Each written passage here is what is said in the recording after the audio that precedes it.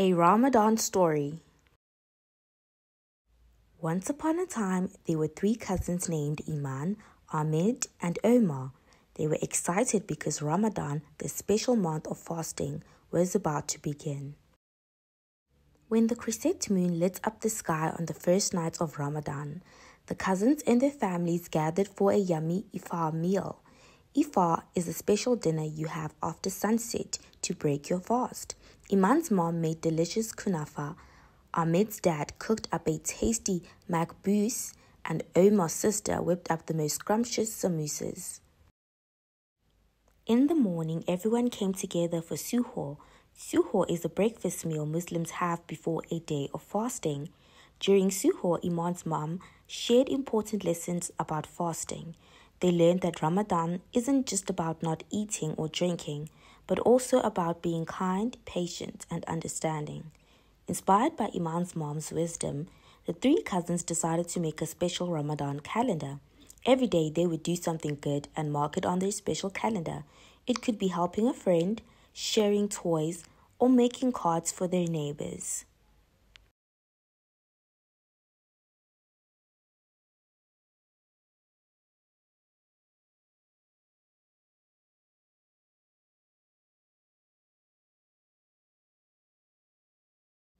One day, they visited their elderly neighbor, Miss Asmia.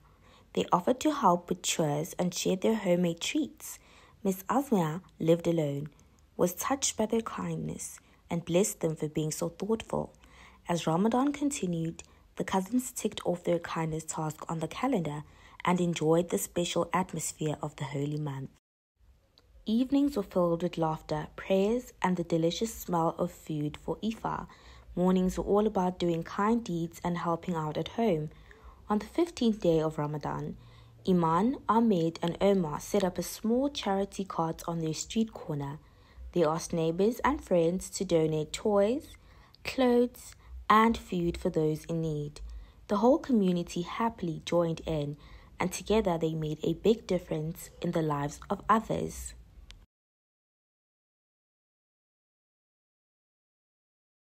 As the moon went through its many phases and the last 10 days of Ramadan arrived, the cousins realized how much they had grown during Ramadan. Iman, Ahmed, and Omar felt proud and happy and expressed their gratitude through their prayers at the local mosque during the night on which God first revealed the Quran to Prophet Muhammad, peace and blessings be upon him. They prayed for their community, their families, and for those in need, and also gave thanks for the beautiful Ramadan they had observed together.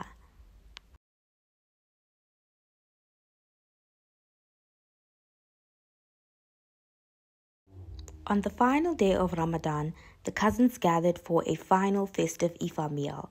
They shared stories, talked about lessons learned, and the joy they experienced throughout the month before heading to the mosque for evening prayers.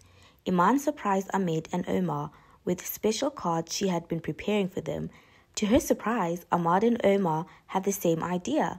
All three of them exchanged their surprise cards and read the special notes written inside.